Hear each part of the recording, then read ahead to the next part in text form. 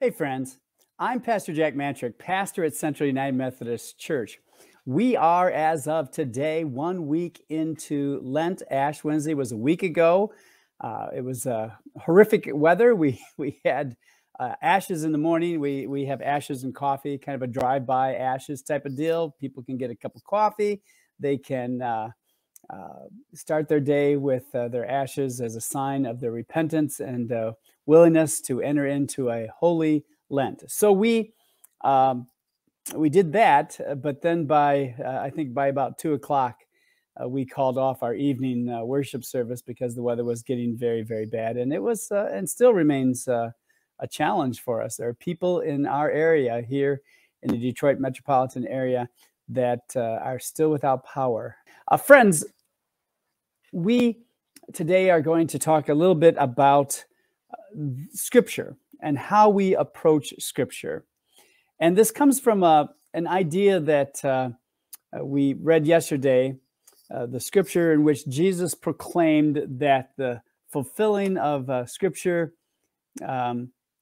is being fulfilled in their sight that very day. So let's read it. It's from Luke. It's the 4th chapter. It's verses 14 to 21. And Jesus returned to Galilee in the power of the Spirit, and news about him spread through all the surrounding district. And he began teaching in their synagogues and was by all. And he came to Nazareth, where he had been brought up, and was, as was his custom, he entered the synagogue on the Sabbath and stood up to read. And the book of the prophet Isaiah was handed to him, and he opened the book and found the place where it was written, "The Spirit of the Lord is upon me, because he anointed me to preach the gospel of the poor. He has sent me to proclaim release to the captives and recovery of sight to the blind, to set free those who are oppressed, to proclaim the favorable year of the Lord." And he closed the book. And he gave it back to the attendant and sat down. And the eyes of all in the synagogue were fixed on him. And he began to say to them, "Today, this scripture has been fulfilled in your hearing." May God add a blessing to the reading and hearing of that holy word. You know, in Jesus' day and today, there's this whole majesty of reading the scriptures. It's a wonderful thing. They open up the Aron Kadesh, which is the kind of the closet, the tabernacle, we call it, where they keep the scrolls, the holy scrolls of the temple or the synagogue there, and they parade it around. I attended one small synagogue where they actually dance and they parade around with the scroll, and everybody gets up and they're clapping, they're singing. It's very, very lively worship. It's really wonderful. It was a great experience. And then they read the scripture. Well, in Jesus' day, they would have, with great humility, they would have taken out the scroll. The scroll would be covered with a cloth, which they call it a mantle. Mantle is something that prophets would wear around their shoulders. It's kind of a sign that they are mantles, like a stole that pastors wear today, but a sign that they are a prophet of the people. So it would be clothed in this cloth. It would be protective, keep the dust from it and the elements. And then it would have, on the top, it would have these crowns on the ends of the scrolls that would look like little crowns. And they were called tag or tagen for plural. Often there would be two of them on the scroll ends.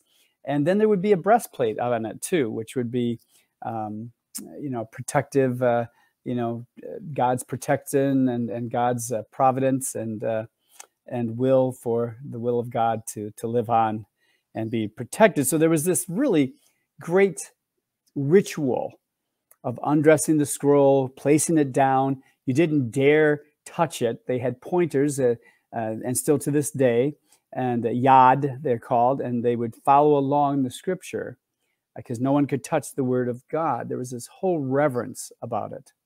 In our worship services today, the reverence for our scriptures may not be so obvious. I mean, I think about what we'd say when we're done. We we've adopted sort of a new scriptural response since Lent of last year. For the Word of God in Scripture, for the Word of God among us, for the Word of God within us. And the congregation responds, "Thanks be to God."